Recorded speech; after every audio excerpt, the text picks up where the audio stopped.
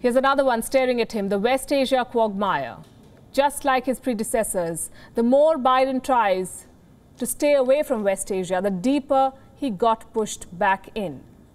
The latest crisis is Iraq, where at least 10 rockets have hit a military base that hosts American soldiers. This is the second rocket strike in a month, and it comes just before the visit of Pope Francis to Iraq. What challenges will this attack throw up for Joe Biden? Will it make the precarious peace in the region more fragile? Our next report explores. This is the aftermath of yet another deadly strike in West Asia. At least 10 rockets targeted the Ain al-Asad airbase. This is an Iraqi airbase that hosts US-led coalition troops. The attack comes just days before Pope Francis is due to visit Iraq.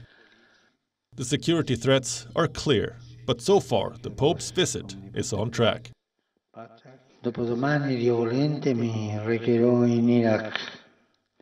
The Iraqi people wait for us.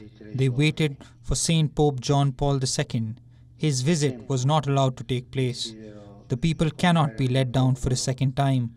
Pray for this trip that it may happen in the best way possible. What's falling off track is Joe Biden's policy for the region, whatever it is. The missile strike creates bigger problems for the US. This attack comes after the US struck Iranian militia targets along the Syria-Iraq border. It was the first military action by President Biden, one that had stoked fears of a series of tit-for-tat attacks. While Iran isn't being blamed for this rocket strike, Tehran has become a reason of worry for the Biden administration. It has refused to negotiate and save the 2015 nuclear deal. It wants the US to lift sanctions first. The path is a clear one. If the United States wants to have a place at the JCPOA table, it must first announce its commitment and return to Resolution 2231 and also lift sanctions effectively. There is no need for negotiations and bargaining for this path.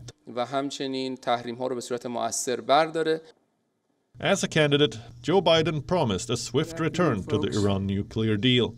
Now, after more than a month in office, he is nowhere close to securing it. Last month, Iranian-backed Shiite militias fired rockets at a US airbase in northern Iraq. A strike that killed one contractor and injured American soldiers. On the 18th of February, Team Biden accepted an informal offer for talks, brokered by the European Union. On Monday, the spokesperson for Iran's foreign ministry shot off this rejection. He said, time isn't ripe for the proposed informal meeting. With Israel accusing Iran of attacking one of its ships and the latest missile attack in Iraq, Joe Biden will have to move fast if he wants to get a deal with Iran.